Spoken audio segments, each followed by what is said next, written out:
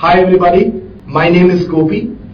I'm very happy to welcome you to this session. Today we're going to be focusing on one subject called Principles of Management. We'll be looking at the first 4 chapters. I'm sure you would have had a look at your notice board wherein we had asked you to do pre-reading of the 4 chapters. So today the focus is going to be on 4 chapters of the Principles of Management. This session is likely to take about 60 to 75 minutes in time. During the 75 minutes, we will be visiting some of the important concepts in Principles of Management in the first 4 chapters. So let me first tell you what the agenda is.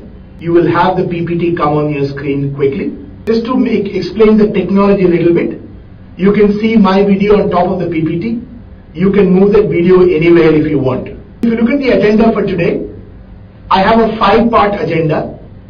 The first part is Principles of Management, a small introduction. What do I mean by management? What does the world mean by management? So let's spend a few minutes there.